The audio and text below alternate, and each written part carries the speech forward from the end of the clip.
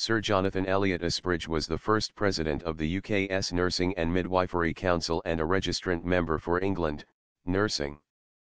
His first introduction to the caring profession was as a St John ambulance cadet at Cardiff Castle Division, Cardiff, South Wales.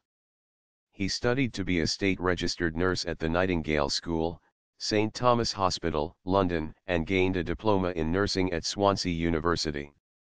He began his career as a staff nurse and charge nurse in critical care, then senior nurse and inpatient manager at Singleton Hospital in 1983 before moving to Addenbrooke's Hospital where, after a period as general manager, he moved into a role of corporate responsibility as Director of Clinical Care Service. At the end of September 2003 he left this position and took up a new post as National Patient Champion for A&E Experience at the NHS Modernisation Agency. He has also worked at Landau Hospital and John Radcliffe Hospital in Oxford. He is a member of the Royal College of Nursing, Amnesty International, and the Standing Nursing and Midwifery Advisory Committee. He is also the senior nursing editor for the Journal of Clinical Evaluation in Practice. On June 17, 2006 he was given a knighthood in the Queen's Birthday Honours List.